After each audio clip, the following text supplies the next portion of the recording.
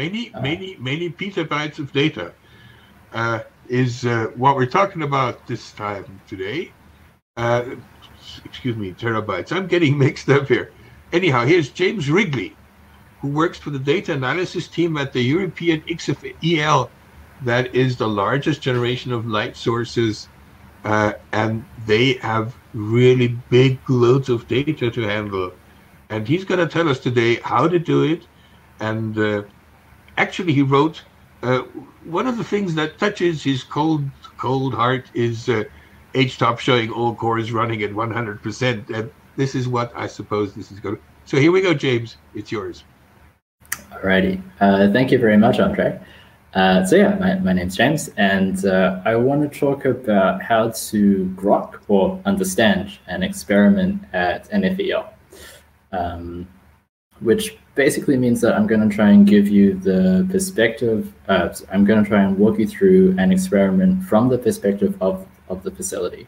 So I'll talk about the hardware that we have here, the data that it creates, and the systems that we've built to manage all of that data. So I will start off with a little personal background. I am originally from New Zealand. I started working in the data analysis group at the European XFEL this year.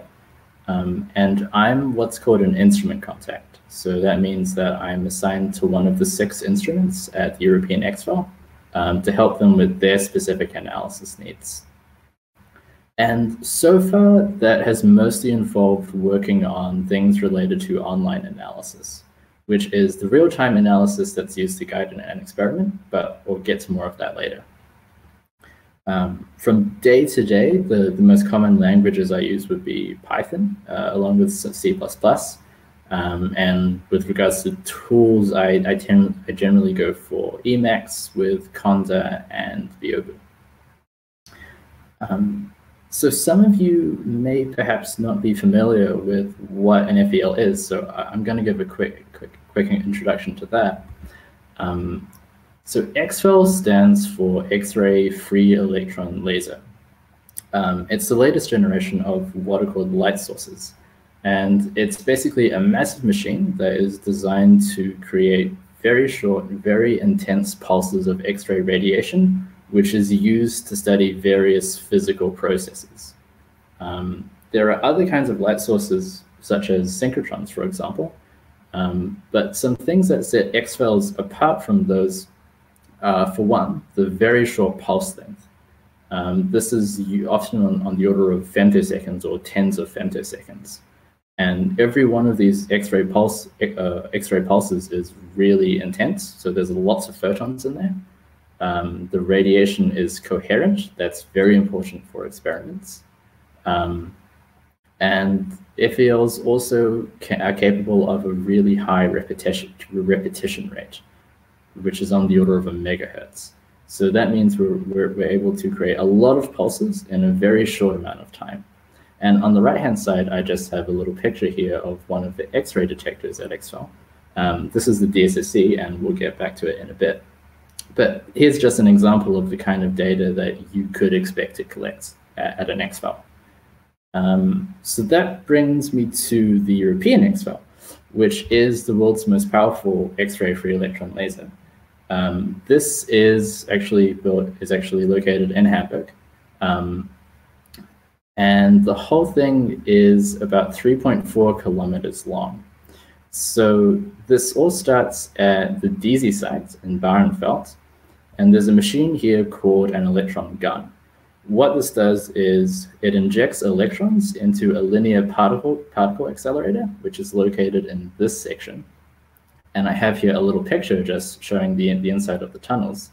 The entire facility is underground. And the electrons travel through these superconducting RF cavities, which accelerates them to very high velocities. And after they've been accelerated, they enter what we call the undulator systems.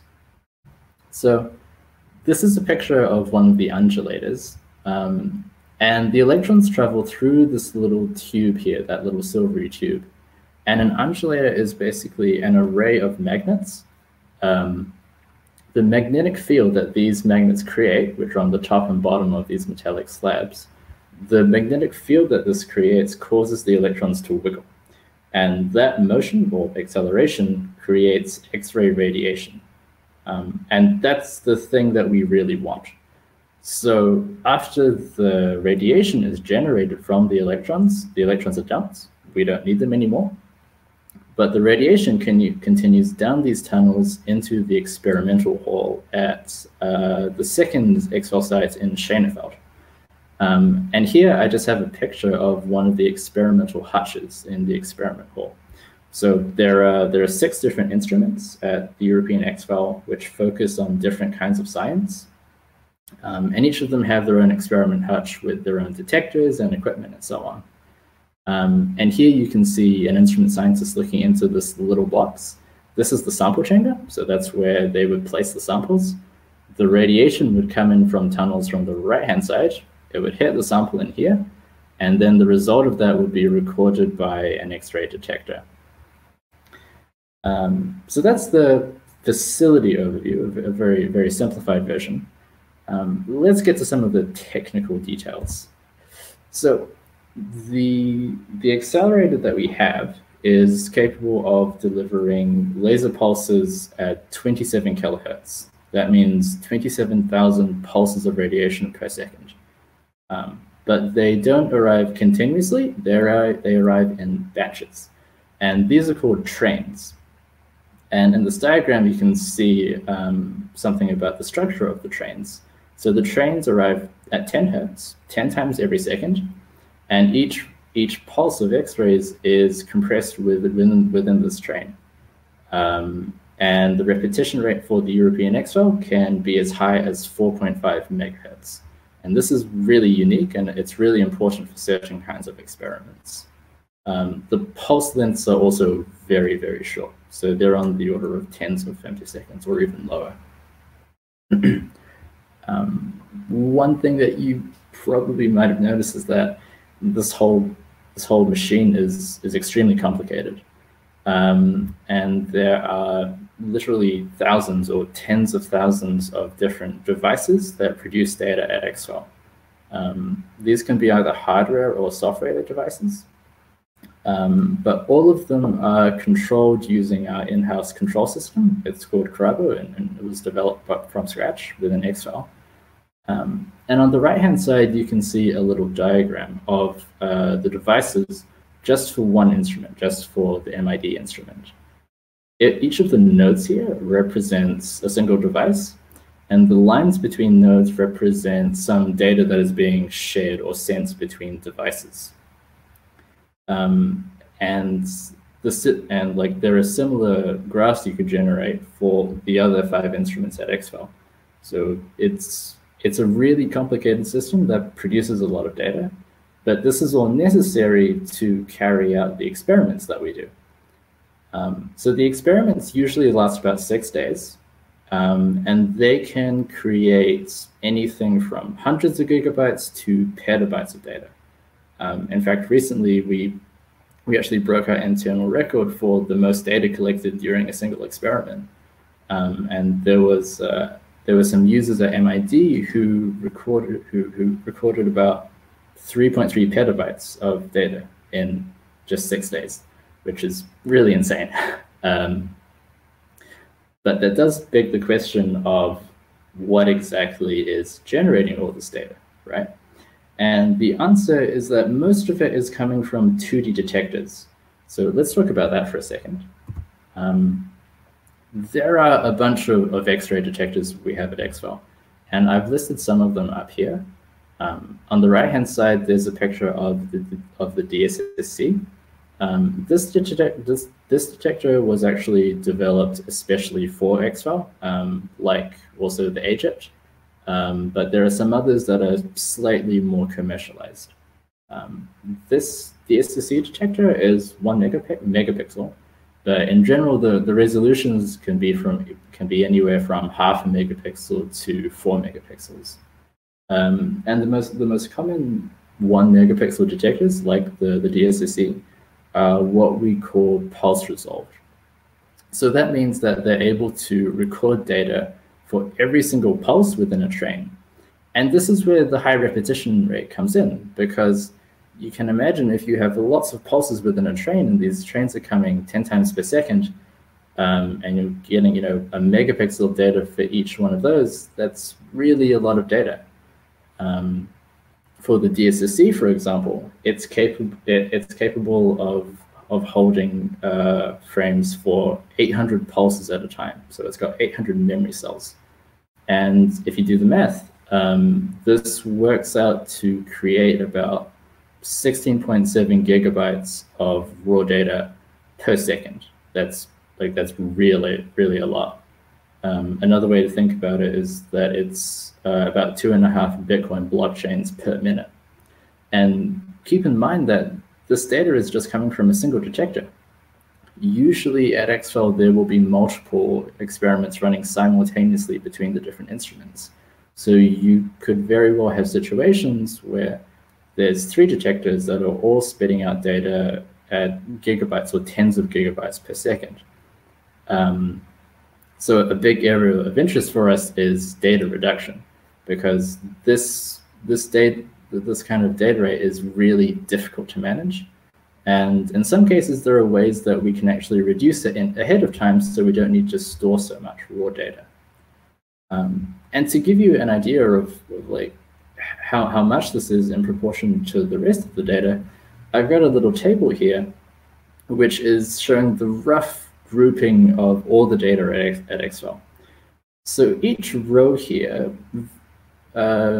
vaguely corresponds to a group of some kind of data.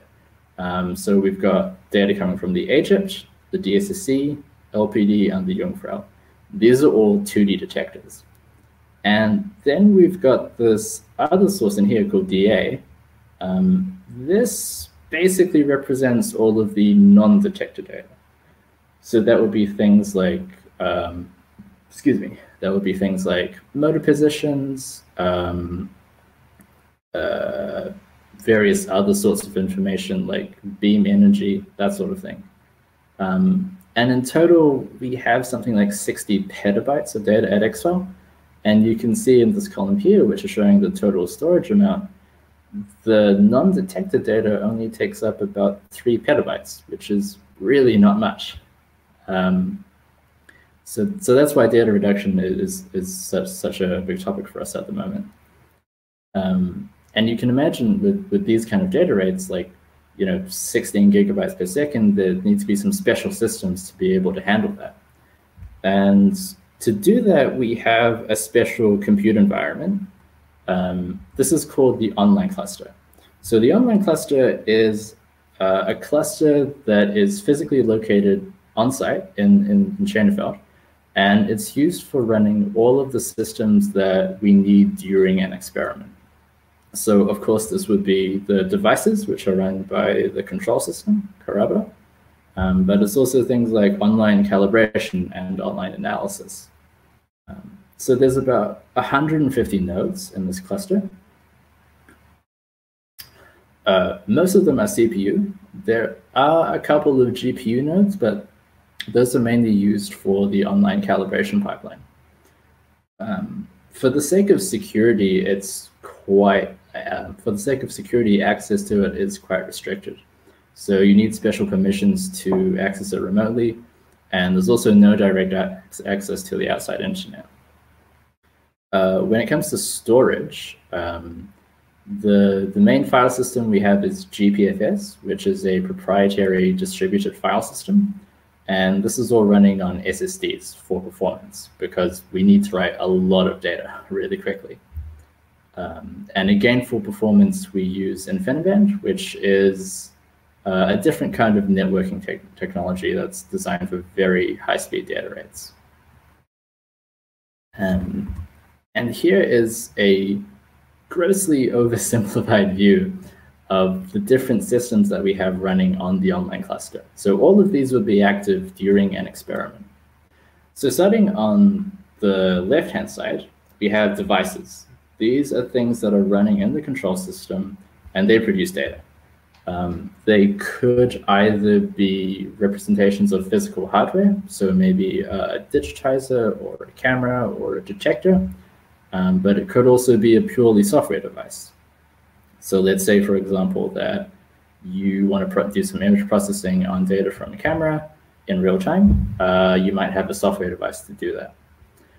And the instrument scientists who are operating the instrument are able to select the data from which devices they want to save, because there can be hundreds of devices per instrument, and it's not usually necessary to store all of that. So they will select a certain subset of devices to save data for, and this will be used by the DAQ, which is the data acquisition system. And one of the DAQ's main responsibilities is aggregating the data from all of those devices and then writing it to the online cluster storage here, which, as I said before, is which is using GPFS running on top of SSDs. But feedback for the instrument scientists is also really important during an experiment, because getting beam time at the European XFEL is extremely expensive. If you do the math, I think it works out to something like thousands of euros per minute. So it's very important that the instrument scientists know exactly what's happening at any given point. And that's the point of online analysis. But online analysis usually requires some data from a 2D detector, for example. And the raw data that the detectors spit out isn't really usable. It needs to undergo some kind of calibration. And that's what the online calibration pipeline is for. So this thing takes the raw detector data from the DAQ, it calibrates it, and then it can be fed into whatever online analysis tools we have running. We've actually done a lot of work over the last year in upgrading this for better performance. And the end result is that the instrument scientists are able to get some feedback from the instrument on the order of a couple of seconds, which is very useful. Now, the last part that I want to talk about with regards to this diagram is this process that we call migration.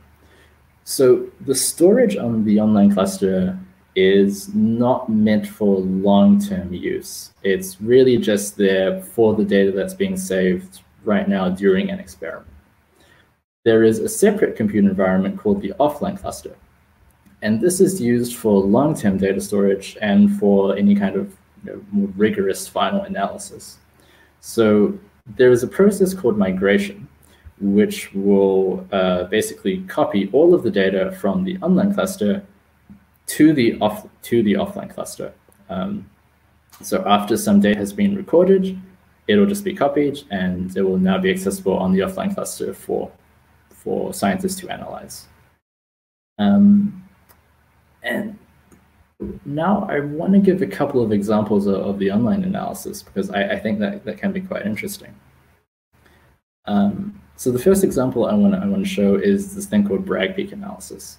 So just for background, when you fire photons at some kind of crystalline structure, they will reflect in a certain direction. And on the detector, this shows up as it basically shows up as a blob. And for certain kinds of experiments, it's very useful to be able to track the features of this blob. So by that, I mean things like the position. So where is it on the detector? Often you'll do some curve fitting to a Bragg peak. So in this particular case, we're fitting a Gaussian to it, and we're getting this metric called the full width at half max, which is basically the width of that Bragg peak. And then another thing is the intensity. So how bright is this peak? And on the right-hand side, you can see an example of some analysis of a Bragg peak that was done during an experiment. And what was really cool in this screenshot that I have is that you can see how the position of the Bragg peak changes as the instrument scientists move a particular motor. And being able to view this kind of data in real time is extremely helpful for them to know that they're actually doing the right thing. So that's one kind of analysis. Another kind is this thing called azimuthal integration. So in the last slide, I showed you just like a single little blob on a detector. That's just a Bragg peak. But in some kinds of experiments, they actually create lots and lots of Bragg peaks. And these ends up having, and the data from the detector ends up having radial symmetry. So these rings are called scattering rings, and they're actually composed of lots and lots of Bragg peaks, all at the same radius from each other. And for this kind of experiment, what's really useful is to count, for example, how many rings there are, the radial position of the rings, so how far is the ring away from the center of the beam, and also the intensity of the rings. You do need to have good geometry for this, as in an accurate geometry, because it's quite sensitive. But as long as you have this, you're good. So just to explain a little bit more what azimuthal integration is, imagine you're taking this image that's on the right-hand side with some radial symmetry, and you convert it to polar coordinates. So one way of thinking about this transformation is, imagine you have a circle, then you make a cut at one point in the circle, and then you just unfold that circle into a line. That's kind of the transformation that's happening here. And what you see happen is that the circles that show up in the image with Cartesian coordinates end up as straight lines in polar coordinates. So on the bottom axis, you have the radius. This is the distance from the center of the beam. And on the vertical axis, you have the angle. This is the azimuthal angle. And what we want to do in this case is just integrate along the azimuthal angle to get what's called a 1D scattering curve. That's something like this.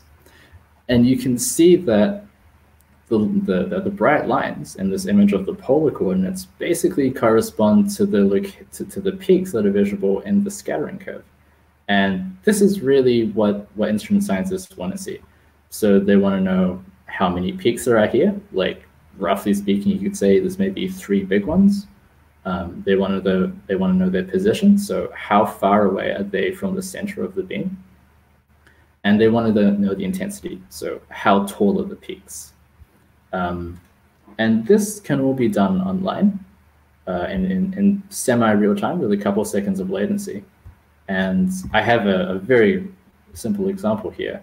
This is using a slightly different data set. Previously, in this data set, you can see there's actually many different scattering rings. In this data set, there's only one fairly broad ring. And you can see that's showing up quite clearly in the 1D scattering curve. And we also have tools for doing peak finding automatically, so they can find the position of this peak, like how far away is it from the center of the beam. And if they want, they can also do some curve fitting to it. So in this example, they've just fitted a Gaussian to this curve, and you can see the parameters that it spits out. So that is online analysis. So this is stuff that happens during an experiment while it's running. I want to switch now and talk about the different environment that we have for doing offline analysis, and that is the offline cluster. So what I'm calling the offline cluster is actually the Maxwell cluster, which is a compute cluster that DZ operates for its users. And we, like XFEL, works very closely with DZ. We share a lot of the infrastructure, and that's the reason why we're using the Maxwell cluster here. So we use it for long-term storage and for any final analysis, primarily because it's just way bigger and more powerful than the online cluster. So the Maxwell cluster has about 800 nodes compared to about 150 for the online cluster, and about a quarter of those are GPU nodes.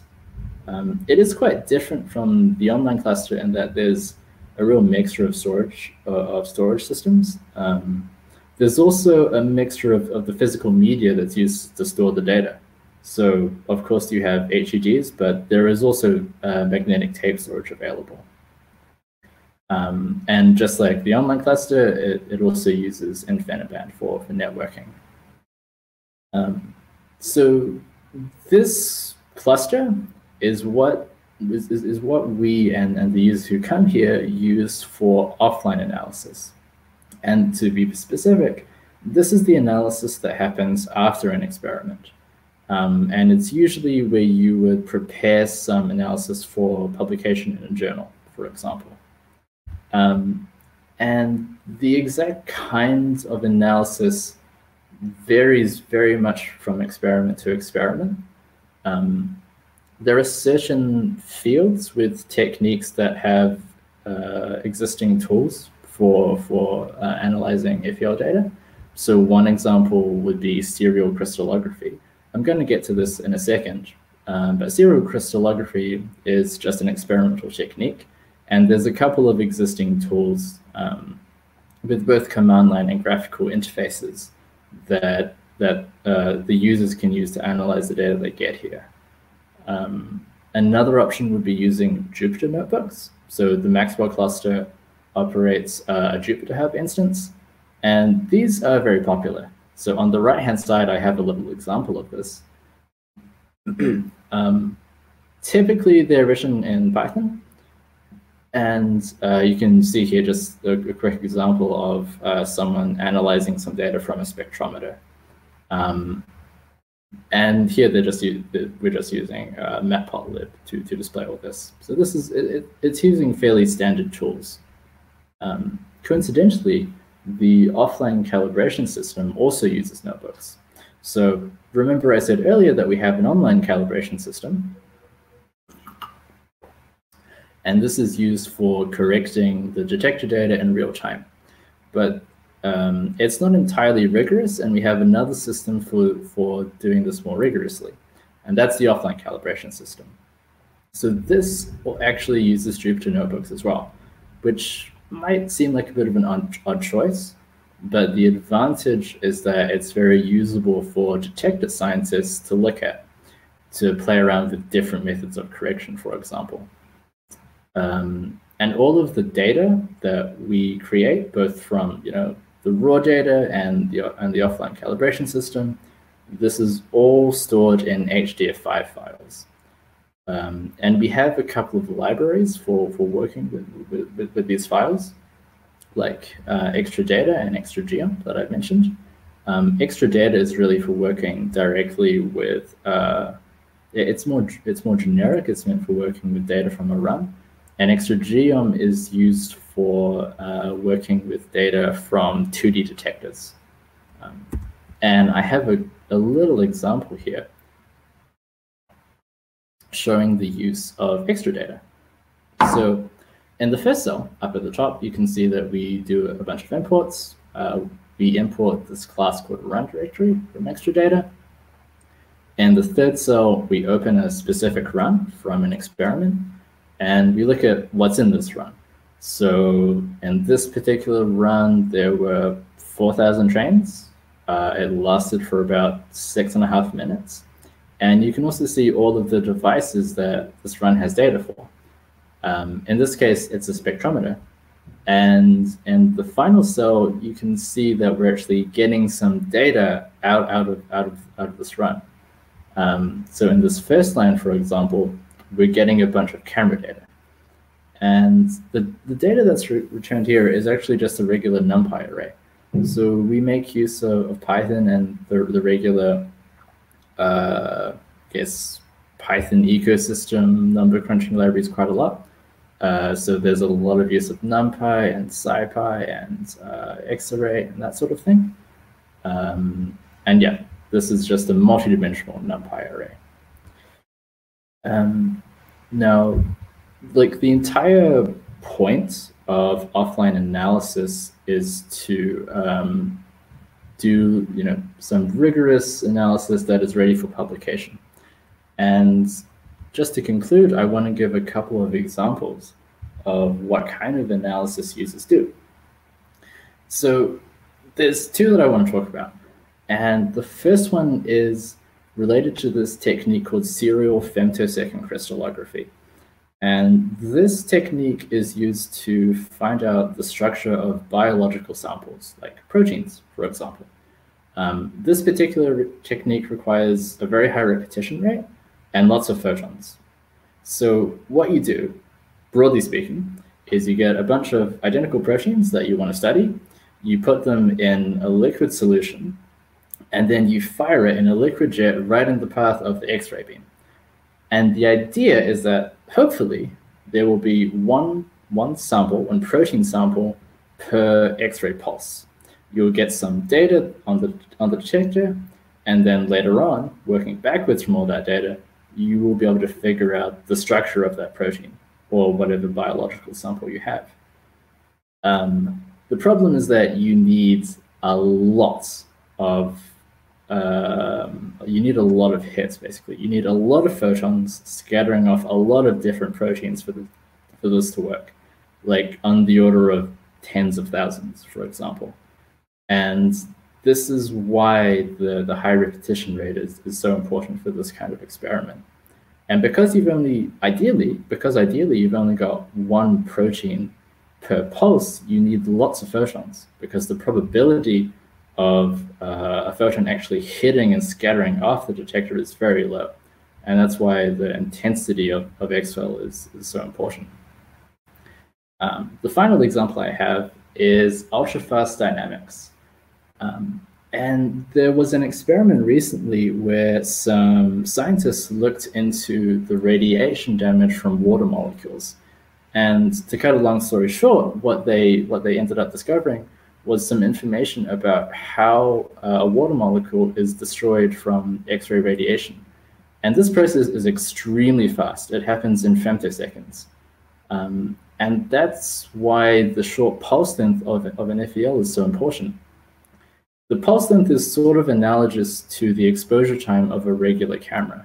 So you can imagine if you're trying to take a regular photo of a fast process, you need a very small exposure time. And it's the same thing with an FEL. You need a very short pulse to capture the dynamics of these really fast processes. And this is just two examples. There are many others that you can find. And ja, so, vielen Dank für eure Aufmerksamkeit und einen guten Rutsch ins neue Jahr. Well, how very charming. Thank you very much. I'm flabbergasted. I would lie if I would say that I understood all of it, to be quite honest. I'm a social science. Sorry. Yeah, we're a bit overdraft, but never mind. We don't have that many questions. We'll handle it. Okay, they're coming in by now. Cool. Okay, if you want to ask questions, go to below, go to the info drop-down menu, and go to the chat, and you'll find the hashtags and the IRC client, web client, where you can post them. We have some here. I'm just going to read it out to you. Sure. If you need a high amount of pulses per second, why don't you spin a few plates with holes in front of a continuous light source? So the problem is that, actually, let me just go back to slide number 4. So this thing uses an electron gun. And the reason we have this bunch structure is because the electron gun needs to be recharged, basically. The thing that you're referring to with having like a continuous stream of pulses is actually possible. And I believe there is one facility in the States, I'm not exactly sure which one, maybe it's LCLS, but they actually have a storage ring. So I think what's happening is that in front of their electron gun, they have a circular storage ring. This is storing all of the electrons, and then they're all fired off continuously. But we don't have that. So that's why you have this bunch structure of all the pulses arriving in trains. Okay, well, thank you. Here's the next question. Has your lab considered or evaluated Julia as an alternative toolchain? So Julia is on my personal radar, but I don't think there's been any rigorous study of it just yet. Though I can certainly see why it would look attractive.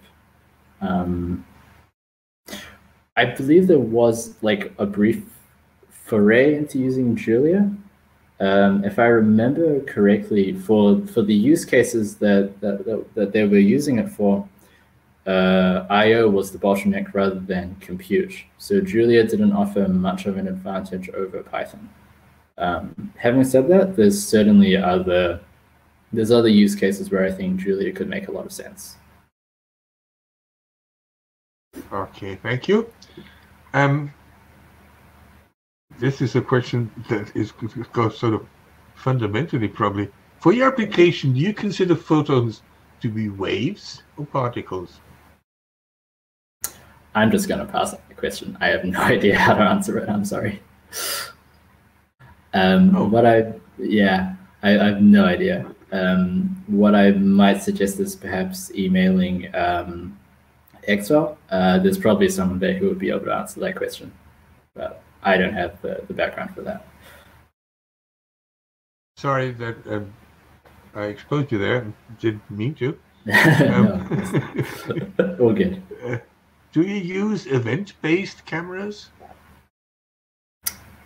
I'm not exactly sure what you mean by event-based cameras. Perhaps the question is referring to whether events trigger a camera. And I think the answer to that is no. There's a very elaborate timing system at XFEL, which tries to synchronize all of these things at the same time. So I don't think there are any event-based cameras, but perhaps I misunderstood the question. Okay. Currently, there's no further question coming up, so we'll just wait a minute or two, maybe. Tell me, it's a long way from down under, or even, excuse me, New Zealand. Yeah. How did you get here? So after I graduated from university, I worked for a little while in the Netherlands for a financial technology company. But doing this kind of scientific computing work was always my goal, I suppose. So a couple of years ago, when XFEL published their opening for the position that I got, I applied for it, and I'm very lucky that they picked me. So I didn't exactly move all the way from New Zealand to Hamburg. It was more from Hamburg to the Netherlands. From New Zealand to the Netherlands to Hamburg. Yeah. Even still, New Zealand to Netherlands is quite a jump in itself, isn't it? Yeah. It is. Yeah. The flight was terrible. I think it was about 30 hours. It was not very fun. I would imagine. No, I hate flying. I must say, in my younger days, I loved it because it took me to wild places. But it's sort of become a drag and a pain in the neck. Do you miss New Zealand? I have to say, not particularly.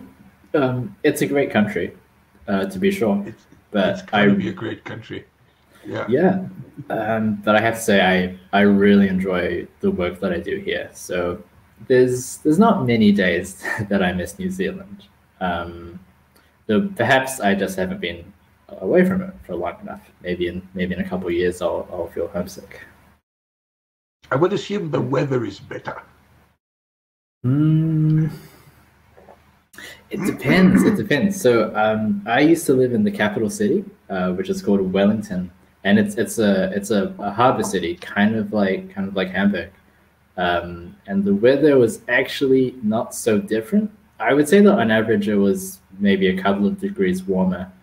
But it's always an extremely windy and rainy city, so it doesn't feel too different from Hamburg in that sense. Yeah, true. Point taken. Yeah. Sorry. Oh, good. The people still listening to us, because somebody asks here, is the software comparable between the physics and the financial industries? Did it take you a great reboot switch from finance to physics? Good question. Or is it just data? No, I would say it was actually very different. So, I mean, for starters, most of my work now is in Python, whereas previously it was in C++. We do use C++ at XFEL for like the very compute-intensive parts of our pipelines, but the majority is really in Python. Just trying to think what the other differences are. Financial technology is typically, or at least at least for the stuff that I was working on, it was a lot simpler. So at XFEL, it's really helpful to have some background knowledge of physics, and there was none of that in financial technology. I also find the work a lot more interesting. So and does XFEL fulfill these expectations so far? So far it has, yes. I'm very happy to say that it has. Well, congrats. Yeah. Last question is on your HPC cluster. What schedule do you use? So on the offline cluster, we use Slurm. I haven't actually used it that much myself, so yeah, I think that's the only schedule we use. Yeah, I think it is. But as far as I'm aware, we don't use Slurm on the online cluster. Yeah. Can you hear me now? Yay! Yes. I'm sorry. I'm awfully sorry. I should have changed that hardware before it took place. No, all good. I'm supposed to say hi to you from Andrea Thorn. I'm not sure he remembers me, but I work in the same area, and he's also in Hamburg, and I'm around in the RC3 and world if he likes to meet. So here you are. Okay. Here's the message for you. Cool. Thank you. Hey, Andrea. There's another question that's come in. What's the unique feature of GPFS?